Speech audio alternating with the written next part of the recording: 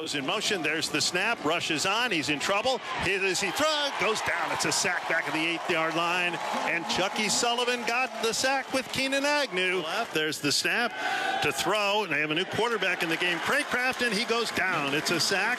Looking right, it is Mays. In trouble. Down he's going to go at the 46-yard line. It's a sack at the 46. Watson and Strong were there. Strong first man in. He's been pretty active here in this first half. Press coverage on the right side for the Salukis. Play action. In trouble. Burner has the quarterback and throws him down at the 11-yard line.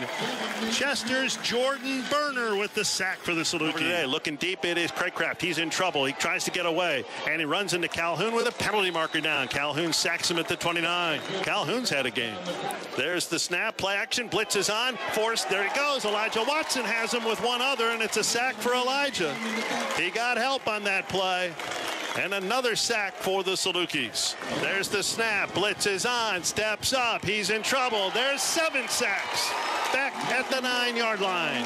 It's Malik Haynes who comes out celebrating, and the big defensive tackle from Chicago celebrates the sack, and Southern gets back-to-back sacks. He's ready. Takes the snap. Blitz is on. He's in trouble. See ya. He's down at the 26-yard line. It is sack number 8 for SIU.